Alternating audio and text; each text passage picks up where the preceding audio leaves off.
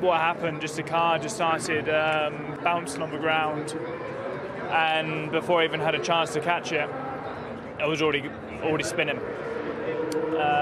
So yeah, a lot of work for the guys tonight. Again, just seems like it's one thing after another at the moment, but it's frustrating. As FP1 we were really strong, really fast. Try to take in the same line, cut in that corner, and for whatever reason on this occasion FP2 the thing just started going on me. How much importance will FP3 take on for you tomorrow now, and how confident are you of bouncing back from this one? I mean, FP2, because it was the Pirelli tyre test, it wasn't hugely valuable in terms of what you'd learn going into the race weekend. So obviously missed out on laps. FP3 is going to be important. Just hope we can get the car fixed.